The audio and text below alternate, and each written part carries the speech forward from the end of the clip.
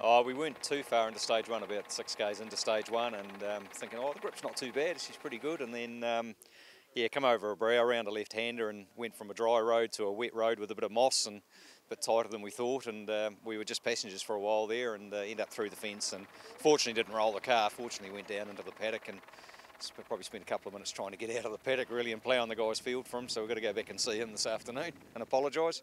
But yeah, it was a bit frightening. It was a bit slow motion and a wee bit frightening. Certainly a lot slipperier than we thought, and lack of talent and lack of experience. And how do you learn, you know? So, but yeah, no, we're pleased to be back in the car's actually going okay. We were lucky to put the post right into the middle of the door, and the suspension's fine and the car's driving mint. So we're fortunate from that. We're able to rejoin and get going again. So we're happy with that.